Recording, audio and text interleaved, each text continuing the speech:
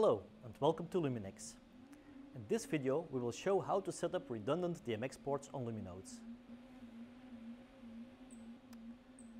We have 4 moving lights here, all connected to the same DMX line, and a console running a simple chase. When we go into the LumiNode web UI, we set up process engine 1 as an ArtNet to DMX forwarder, and we assign DMX ports 1 and 2 as outputs for this process engine. We can then go to the DMX RDM settings and set DMX port 2 as a redundant port.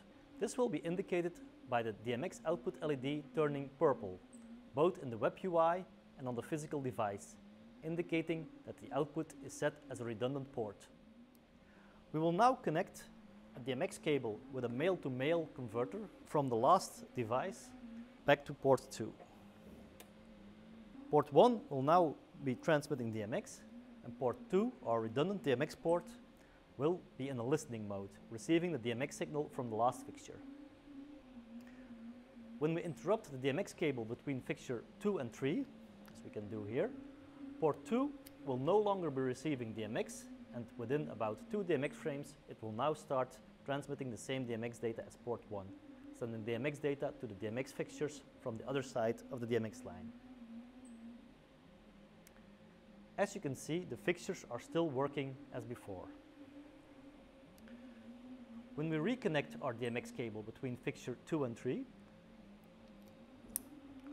port 2 will detect the DMX data and it returns to a listening state, indicated by a solid purple LED.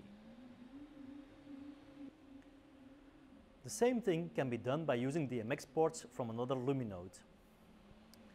The only thing to keep in mind are to make sure that they are sending the same DMX universe, obviously, and that the DMX timing settings of the 2 nodes are the same. Again, we configure our process engines to forward the universe to a DMX port on both LumiNodes. And for the LumiNode with a redundant output, we set up the DMX ports as redundant. Again, the fixtures will receive DMX data coming from the primary LumiNode, and the redundant DMX port is in a listening state, indicated by the solid purple LED.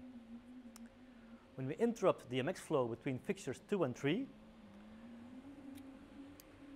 we will see that the redundant DMX port is now detecting the loss of the DMX and transmitting DMX to fixtures 3 and 4, indicated with a flashing purple LED. When we reconnect the cable between fixtures 2 and 3, our redundant port returns to a listening state. This will also work in the event where we would lose power to our primary LumiNode, for example. When I unplug the power cable, the redundant port immediately takes over and the backup node starts transmitting DMX. So in conclusion, the DMX redundancy feature of the LumiNode allows the show to go on, not only in case of the failure of a node, but it also makes sure DMX keeps on flowing in case of disconnected or cut cables. Thank you for watching, and we will be back soon with more videos on LumiNodes products.